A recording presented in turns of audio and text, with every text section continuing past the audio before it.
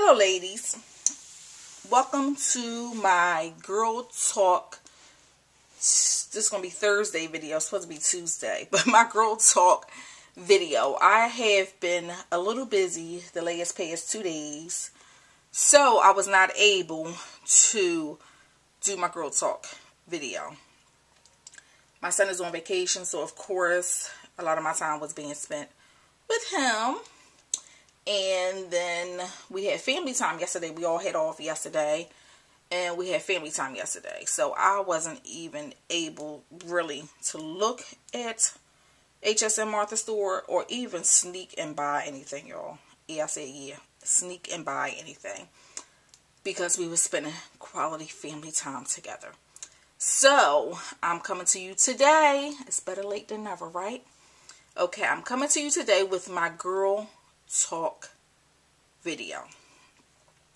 And I always try to share with you when I make projects or even do haul videos. I try to share with you where I purchase my items at, or when I'm doing a project and I'm sharing it with you, I always try to let you know the name of the project the company that I've used, where I got it from, you know, who the manufacturer of the buttons is, or the paper line that I'm using.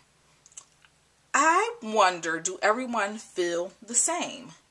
Would you prefer for people not to share with you the items that they're using, like, you know, the brand, where they got them from?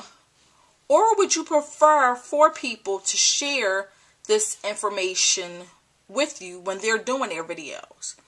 I personally love when people tell me where they got the items from and what company they're using, whatever the paper line is, wherever the buttons came from, because it's not that you may want to necessarily make the same item that they've made. I believe most people may like that same paper line and may do something totally different with that particular item. They may like it and say, you know what, I can alter my cigar box instead of making a card with that paper, or whatever they choose to do with it.